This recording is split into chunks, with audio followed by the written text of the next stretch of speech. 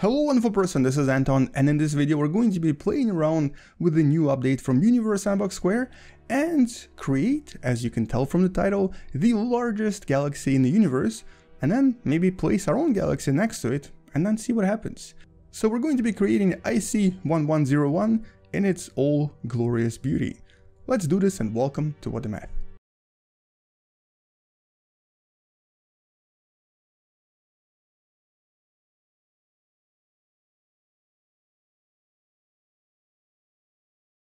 So unfortunately for us, even though IC1101 is present in the Universe Sandbox, its size is actually incorrect. At least last time I tried it, it was. I don't know if the new update maybe has changed this a little bit, but I think this is a little bit too small, because if I were to place Milky Way next to it, as you can see, it's actually not correct representation. The IC1101 is the largest galaxy in the universe, and if you were to look at it right here in Space Engine, you'd see that it basically dwarfs the other galaxies. Every little dot you see on the screen is actually another really large galaxy, but this humongous monster is something of its own caliber. This is completely overblown in terms of size. The latest paper on this galaxy suggests that it also may possess one of the largest, if not the largest, supermassive black holes in the middle. And the actual study that I'm going to post in the description below talks about the center of this galaxy and suggests that in the center there's actually a lot of mass missing. And the way that the scientists explain this is by suggesting that there was actually a galactic collision that had not one, but two supermassive black holes orbit around one another, kind of like this, basically. This is just two black holes orbiting around one another, and then they slowly came closer and closer together, combined into one ultramassive black hole, and all of the matter around them sort of escaped from the galaxy. And so the paper talks a little bit more about this, but the idea here is that this created an ultramassive black hole that's about 40 billion masses of the sun, which is dramatically bigger than anything we know. It could be even larger than that, but even at this size, it's already roughly around 8 to 9 times more massive than the famous M87 black hole that we've taken a picture of. This, by the way, is also known as Pewehi. So anyway, back to IC1101, and let's start with essentially creating something a little bit more realistic in terms of both the size, the mass, and the appearance. So first of all, we need to increase its size quite a lot. And here we'll start with the radius. It really should be about this big. So that's about 10 times bigger than it used to be. The mass, we're not really sure about, but let's just make it look something like this. And increase the number of nebula so that it looks a little bit more realistic, and also make its radius of the elliptical ratio a little bit better looking as well. So this kind of looks a lot more realistic than it used to be, and I'm actually really liking what I see here so far. Although maybe this is a little bit too much mass, but we're not really sure because we don't know enough about it, unfortunately. This is actually one of the better pictures we have of it, and okay, I guess it doesn't really look exactly like mine. Mine needs to be a little bit more diffuse, so let's do that. Let's make it more diffuse by reducing some of its mass. Alright, so that's a little bit better. I think this I can work with. So there's that center in the middle, and the rest is diffuse area around the galaxy itself. Now, it's called IC1101 because it's actually 1101st object discovered in the late 1800s, specifically 1895, and IC stands for the Index Catalog of Star Clusters and Nebula. Now, it's not a nebula, obviously, it's a galaxy, but until the 1930s, we didn't actually know that these were galaxies. We didn't really know what galaxy even was. For the longest time, scientists believed that this was actually just a star cluster. It was a nebula in our own galaxy. Well, it turns out there's a lot more going on in the universe than we believed originally. So we have our IC1101. Its radius is, I believe, quite accurate. Its mass is also relatively accurate. Everything else here is good, and it has, as you can see, a lot of red ancient stars. Most stars here are actually really old. They're roughly around 10 to 12 billion years old, which is at least double the age of our own sun. So it's at least 5 to 8 billion years older. And all of these ancient stars are also very metal rich, so many of them have planets, many of them have ancient worlds around them, so there's a lot of stuff going on there that is probably mysterious and worth exploring, but it's very likely we'll never make it there. Not in our lifetime. Anyway, so now that we have our IC1101, let's place the relatively realistic looking Milky Way.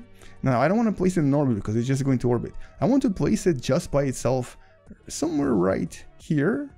Okay, maybe a little bit closer. It's going to be kind of like the satellite galaxy that unfortunately came a little bit too close to IC1101.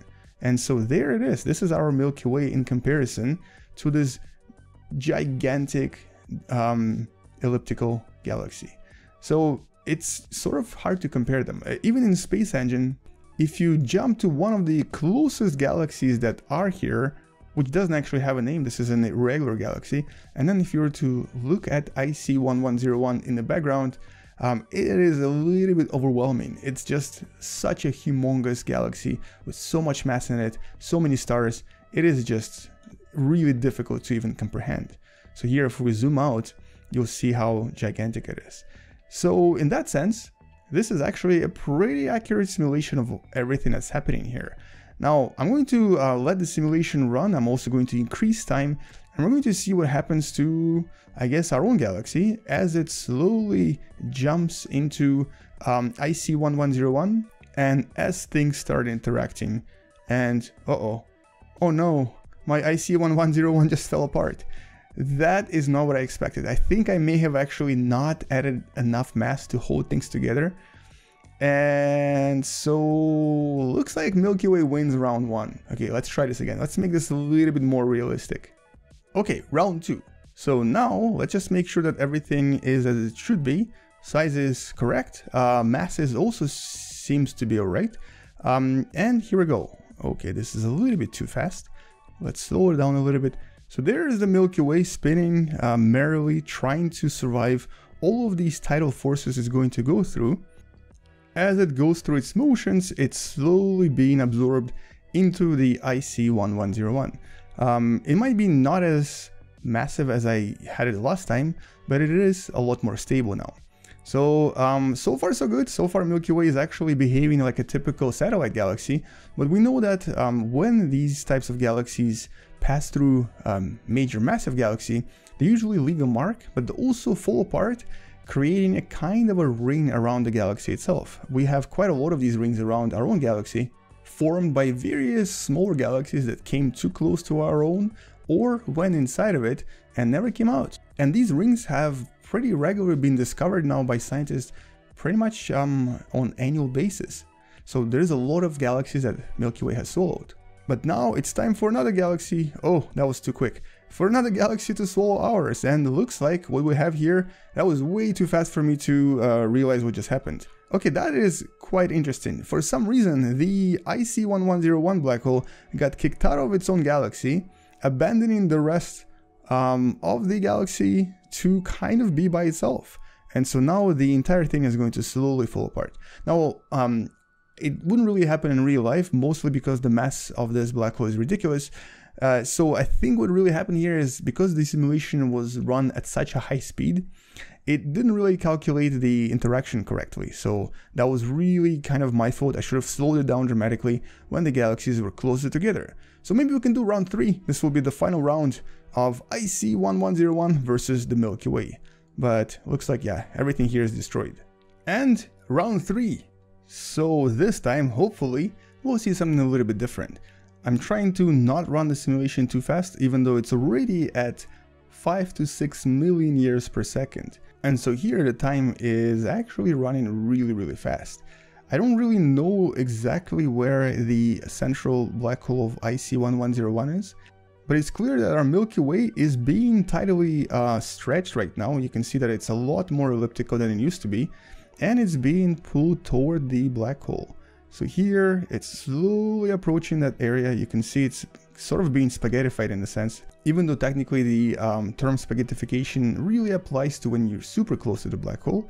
But there you go. look at how it's been stretched. And okay, the black hole has to be somewhere here, because look at that. This is absolutely beautiful. I'm going to slow down this a little bit just so we can admire this in all of its beauty, how our galaxy is being completely destroyed.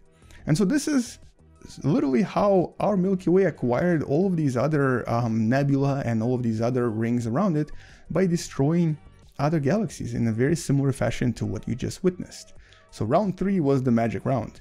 Now, okay, did I once again destroy IC101? Is it all gone? Looks like it. Looks like the black hole once again disappeared. This is probably because I didn't give it enough mass. I actually did not modify the black hole, but honestly, we'll try this again some other time, or actually, I think you should try it yourself if you have Universe Sandbox, and if not, follow me on Twitter, because I've been giving away a lot of copies, and you can obviously either get it from me or buy it yourself from the link in the description. Anyway, on that note, so that's all I wanted to show you. Looks like we have destroyed yet another IC1101 and of course Milky Way, but luckily for us, we got to witness this really cool stretching and warping of the galaxy prior to its destruction, which I think was pretty awesome. Anyway, on that note, come back tomorrow to learn something else, subscribe if you still haven't, share this video with someone who enjoys learning about space and sciences through simulations and video games, and maybe even consider supporting this channel on Patreon because it does help me quite a lot. I'll see you tomorrow. Space out, and as always, bye bye.